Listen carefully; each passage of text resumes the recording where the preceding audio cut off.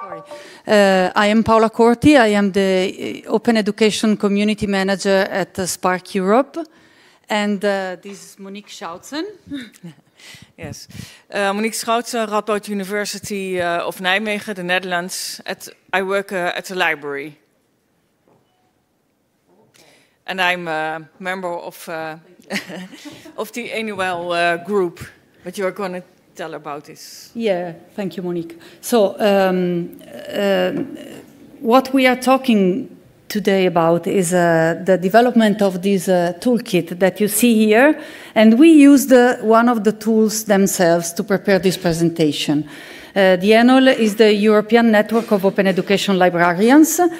Actually, I am not a librarian myself. I am more like an instructional designer, while all other people, including Monique, are librarians, and I am a great admirer of their skills because I think they are key to the development of open education. What we did together was to decide one year ago, something like this, yes, to develop a toolkit including something that could help librarians advocate for open education with key messages. So we started working on it, and I presented it as an easy task, which wasn't, as you can see from the image here. This is just a part of one of the huge spreadsheets that we used to develop the toolkit. So it was me telling something that was not really true, right, Monique? I know about that. And also, this came with few instructions, as you can see. So this is the second slide of the tools themselves.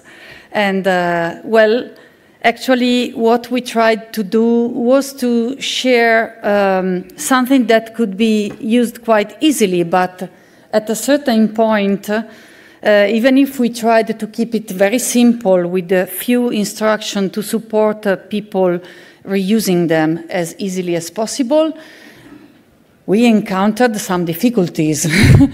It all seemed Turkish. This is Turkish, actually. Those are the instructions in Turkish. So what we did was to start with 3 simple tools, and this is Greek, if you want to have a look at different languages. But everything was challenging for us, but at the same time, it was a great chance for us to learn, I think. Let's start from the beginning. What did we do? We decided to develop 3 tools. One was a set of slides, and this is an example of them. This presentation starts from this tool. Another one was a set of Twitter cards, which in our idea can help very quickly advocate for key messages related to open education. And the third one were posters that librarians can easily print and add to their libraries, to the walls of their libraries. Of course, all of this was shared with a CC BY license, but the main idea behind this was to create documents that were in their template format. So we didn't want any logo on them. On the other side, we shared suggestions about where to put the institution logo so that it was even easier for librarians, hopefully, to reuse them. And the aim was not to advocate about our foundation. The idea was to help support librarians in their everyday job. What we did in a few numbers. We had 9 starting documents that we shared with the key messages, the references that we've been working on, let's say the behind-the-scene management tools that we wanted to use and that can support our work properly. Then we organized a sort of hackathon within the ENOEL members early last summer, because we wanted to make it playful, but then librarians, you know librarians maybe, they are very serious in what they do. So we had wonderful references coming from these hackathon activities. Actually, we involved also some of the ideas that we grabbed from a webinar where we met with Neil Butcher from OER Africa, and he was talking about collecting documents that proved about the effectiveness of open education. So we started there. And then we were required somehow to have around 5 to 6 translations of the tools, because we've been funded from Hewlett Foundation to work on open education. And this was part of the agreement, to have tools in 5 to 6 languages. But then look at this number. We came up with 16, and one more is on its way now from the Danish members. So we're going to have 17 soon. And we worked with 31 plus volunteers, because members involved were 31, but then each of them reached out to friends, colleagues at the university level, advocate for open, like Robert Schuer, for example, at the Netherlands level. And then in order to have the best version possible of those toolkits. And we've been working around 6 months, I would say, something more than that. Even if you consider that more translation might come, it's going to become longer, but it was not a full-time job for anyone, even if the effort was quite large. And all nightmares have been kept carefully behind the scenes, because we didn't want our librarians to be frightened.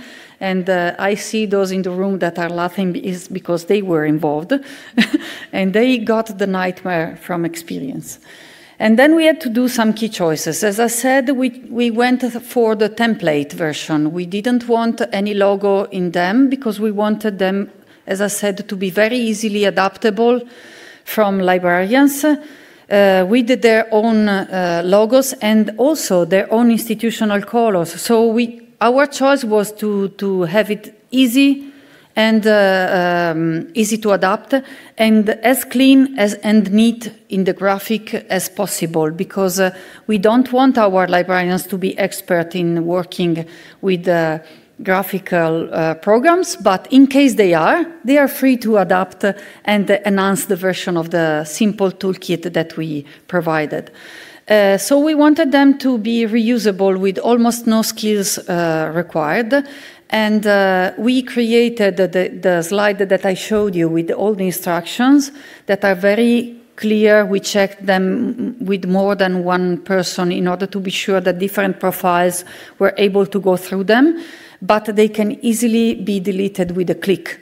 Okay, so everything is in one slide, and if you want to reuse the tool in itself, it's easy for you to remove the instructions. Why we did an hackathon? Because we wanted librarians to feel confident in bringing those messages forward. And also, if they didn't feel comfortable with that, we wanted them to speak out loud to the messages and to discuss them in advance. Because we wanted to be our first advocate, our first believers in what the message would have been. So we wanted them to be totally in agreement with it. And we rewrite, sorry for my R, the messages more than once, because sometimes we had a disagreement, but then we came back to the final shared version. So let's go quickly through the format itself. So you will see my messages in orange, because all the rest that you see is part of the toolkit itself. So we wanted the format, to be as simple as you can imagine it. But then you can adapt it. This is a photo that I took in one of my wanderings in the Alps. And this is my avatar created by Chrissy Neranzi in Manchester, reusing pieces from the Rijksmuseum. So imagine that. I just changed the background, and that was it. Okay, and instead of the logo, I added the CC BY shared version of myself provided by Chrissy. And then we wanted the content, all you can reuse in different sites. So as you can see, those are key questions that librarians might advocate around talking directly to those questions with the audience, or asking the questions to their audience in meetings, in libraries, etc. And then first, we wanted basic doubts so that you can easily understand that librarians can give you the answers to those questions. But second, we wanted basic messages at the beginning so that you can build on them. And you can see that those are the basic messages that we shared. And third, we wanted the UNESCO recommendation to be in the picture because we always focus on implementing the UNESCO recommendation. So even with those basic starting point toolkit, we wanted to recognize that the UNESCO recommendation is there and that librarians are not alone in implementing it. So we provided some of the key messages that are in it. And finally, we started with the benefits. So I'm going to go through them very quickly because you can all reach out to them in Zenodo. They are publicly available there in all the languages. And we shared, first of all, the list of the 5 favorites coming from the ENOEL community. But then we wanted to provide them in more than one site.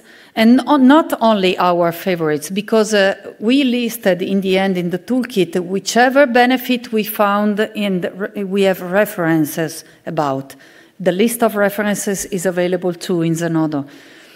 So we wanted them to be available for anyone because librarians might have different needs in their context. And if you want to have a tool that is reusable, well, our aim was to make it as reusable as possible and as adaptable, very quickly adaptable as possible to the needs of the specific library where the librarian wanted to reuse them.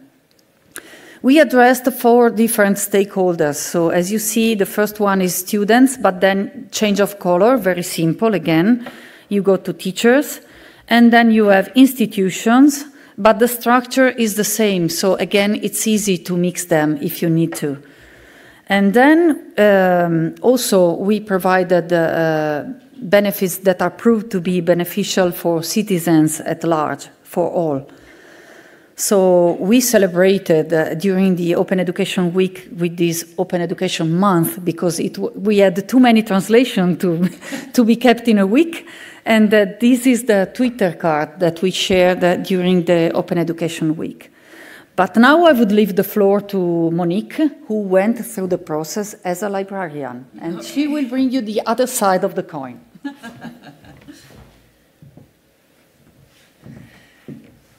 Okay, so I am Monique Schoutsen. I'm from Nijmegen, as I told. I'm from the Netherlands, and I'm the translator for the Dutch version of the ENOEL Toolkit. Yes, as Paola said, she asked volunteers for this project, and I thought, well, in the coming 2 weeks, I have a few hours spare, so I will translate this and then I'm done. But I thought I only had to translate the Excel sheet, but I also had to bring the translation into the different sections of the toolkit, so in the PowerPoints and in the Twitter cards and in the leaflets, posters. And they all look the same, but they slightly differed, so I sometimes completely lost my way into all those tools. A Belgian colleague of mine, he offered to review the translation. I thought, well, 1 or 2 changes. I mean, I'm pretty good at English. And then the whole project is done. But Flemish is a little bit different from Dutch. So we had large discussions about some words. Okay, 5 minutes, yes. Like in Dutch, you can translate institution into instituten, but in Belgium, that's not the word for universities, etc. So we had some discussions and some Zoom sessions, and well, it was not only a few hours, but a few days that I worked on it. And then I was ready, so I thought, well, let's, for instance, send it to Robert Schuwer, our OER guru in the Netherlands, so that actually all the institutions can use it. But he had some comments also on the text. He didn't agree with all of the text, the original text. So I sent it to Paola, his feedback. And then he had some Dutch words like education materials. I translated in onderwijsmaterialen, but the term they use in the Netherlands is leermaterialen. And if you take the wrong term or other terms that the whole of the community uses, well, the toolkit will not be used. So I changed, I followed his suggestion. So I thought it would be an easy task, but it turned out to be a Herculean task. But still, I'm very proud of the result, and that's what counts, doesn't it?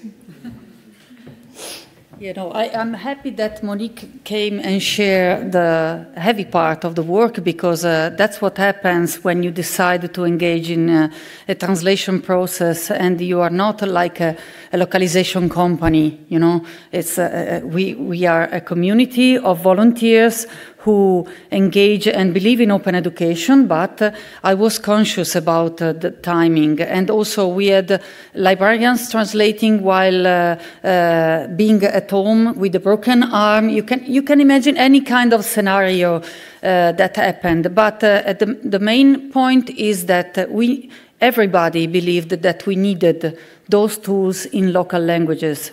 Europe is made with many countries, and we have many different languages, and this is a small example of what happens in a global community. So even if it was challenging sometimes, but some of the tools came up to be very effective. For example, the initial decision to keep the translation sheet very simple with small sentences in each line helped me quite largely, because I don't speak any Russian, I don't speak any Hungarian. I can assure you I don't speak even Ukrainian or Greek or many of the languages that are available, but I had to make a lot of checks before we published, and I needed to be aware of what was what and where. So having the right tools can be helpful, but most of all it's the commitment of people and the conviction in the end that we need contents to be available in many different languages to advocate properly. And this is our practice. Questions? And also the link to this presentation is in OEGlobal Connect, available to anyone. If you want to download the toolkit is available. If you want to reach out to us, we are here. Any question?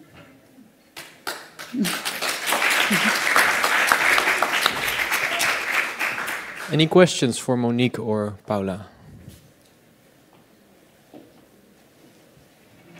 So, Paola, then let me ask a question. So, I noticed Monique mentioned that she got feedback from other Dutch native speakers. How about making this into a community community feedback thing as well? I mean, you could also always just put it out there, ask for feedback from the community, and then bring that back, right? Was that something that you considered to do, or actually we did? And some of the feedback, considering, for example, the one that we received from Robert, was key to support us enhancing the original version of the ENOEL Toolkit, also in its original version in English, because thanks to the feedback that we received, we have a new English version with improvements, which makes it even better. And we did the same. Most of the work was done at the national level from different groups, but we are open to receive feedback from anyone, and sometimes it happens, and it's a gift that the community provides us. So if you want to go to the toolkit and provide us feedback, we are more than happy to implement changes accordingly. That's really practicing what you preach, right? Exactly, exactly. Any other questions? Yes.